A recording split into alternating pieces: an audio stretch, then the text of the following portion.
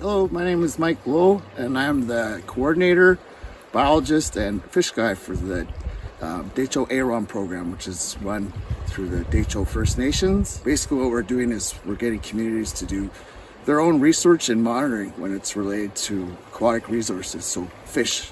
So day to day, our work includes a bunch of stuff, mainly fish studies and water quality work.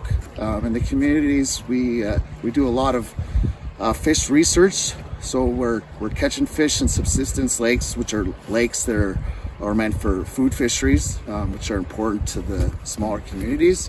We go in there, we catch fish, we dissect them, we analyze the aging structures, the bones in their ears to see how old they are, look at their sex and maturity, and this is all helpful to the management of these lakes. The other stuff we do is we do water quality samples. So we go to each of the tributaries along the Mackenzie and we sample the water, making sure that it's as clean as ever. I was always interested in biology.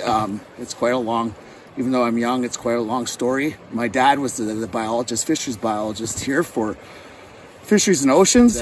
So I grew up working side by side with him, working on commercial fishing boats, traveling around the Great Slave Lake, traveling around Northwest Territories, doing all kinds of things, interviewing people, sampling fish. I really grew to like it, and I always had a fondness for biology. It all started at Diamond Jeunesse Secondary School, where I got my grade 12, and a big influence was Bruce Green, who you've heard about. He was an excellent biology teacher and definitely piqued my interest. After that, I got a diploma at NAIT in Renewable Resource Management, and then Royal Roads, I got a degree in environmental management.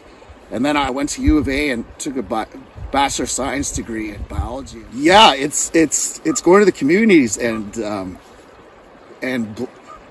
combining science, Western science, with traditional knowledge systems that have been in place in the area for years, and seeing how they compare the similarities and the differences.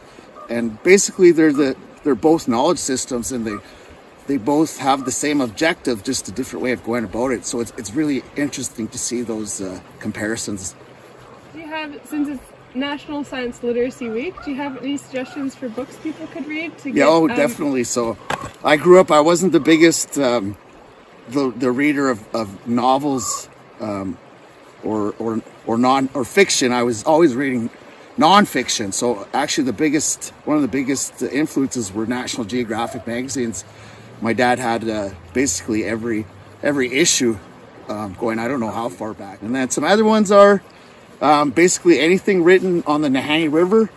There's one by a guy named Patterson, which is just amazing to see these people. They were basically naturalists at the time. They would canoe up these major rivers, pole themselves up, canoe themselves up, overwinter there, trapping and recording all their observations and making notes. Oh, there's a great book by I can't remember the author, but it's called Being Caribou, and they with their young son, they followed the porcupine caribou herd through the Yukon, the Northwest Territories, and they did it all on skis. And it's an amazing story, and it really brings you one with the nature. Shows you, like,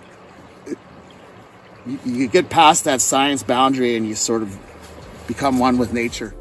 Happy National Science Literacy Week.